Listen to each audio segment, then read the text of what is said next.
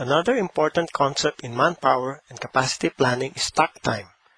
Takt time is relevant in case demand is limited or if there is a buyer's market for your product. Improving utilization and productivity is not the only reason to balance the line and right-size manpower. We also do this when we want to match demand and capacity.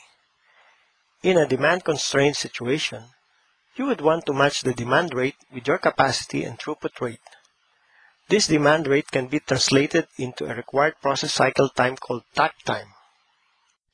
Takt, a German word originally associated with music, means the music beat or rhythm that, say, a conductor uses to guide the orchestra to produce the desired music. In a process, when the takt time is equal to its cycle time, there is a perfect match between demand and capacity, meaning there are no unserved demand nor excess capacity like manpower. Let's look at an example. If demand is 4,800 units per month or 20 units per hour, assume 30 days per month or 8 hours per day, then the takt time is 3 minutes per unit.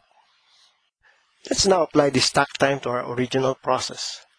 As you can see in this slide, the process cycle time or bottleneck cycle time of 5 minutes is longer than the 3-minute takt time. This means our process, as it is, can't meet the demand rate of 20 units per hour. Its capacity is just 12 units per hour. To meet the takt time, you may have to adjust your manpower and balance the line. We will now learn how to get the required manpower to meet the demand and avoid overstaffing or understaffing. The required or minimum number of manpower in a process is its lead time divided by the takt time or required process cycle time. In our previous example, the takt time is 3 minutes per unit. Since the process lead time is 15 minutes, the required manpower comes out as 15 divided by 3 or 5 operators.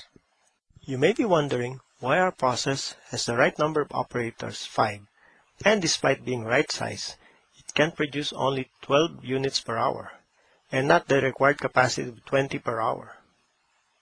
To right size the right way, we have to do something else aside from having the right manpower. We also have to balance the line and load everyone such that each gets a cycle time of 3 minutes to achieve a process capacity of 20 per hour. Let's take another case. Suppose demand is only 2,880 per month or 12 per hour. Our takt time becomes 5 minutes. Since our lead time is 15, then the required manpower is 3. Let's now try to meet this takt time with our process. Note that though our process can achieve the takt time of 5 minutes and the required capacity of 12 per hour with 5 operators, it would be overstaffed by 2. To right size and achieve the required capacity and takt time, we assign only 3 operators, as in our previous example, so that each gets exactly a 5-minute cycle time, which is also the takt time.